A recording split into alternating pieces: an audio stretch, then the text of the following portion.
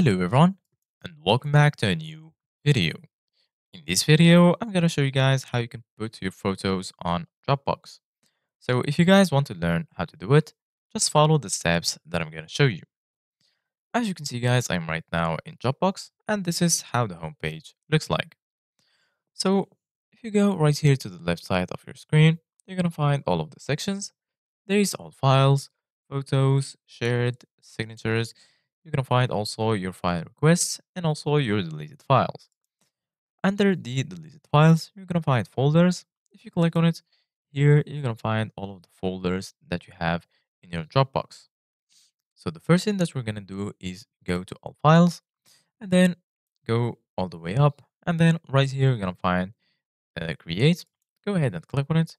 And then from here, you can either create a folder, you can create a document, screen recording, presentation, spreadsheets with shortcuts. You can also add or upload a file or folder. You can send file requests and you can also import from Google Drive. So right now we're going to click on folder and then here you can either choose folder, shared folder or automated folder. I'm going to click on folder and then here you need to name your folder. So I'm going to name it pictures 2. Then right here, you're going to have the option to add automations.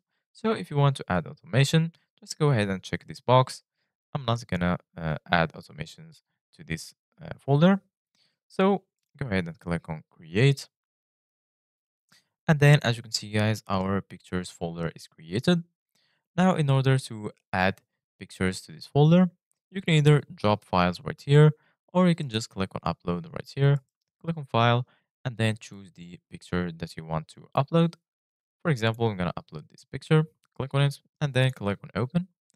And then as you can see, guys, it's uploading right here. Once it's finished uploading, it will be added right here, as you can see, guys.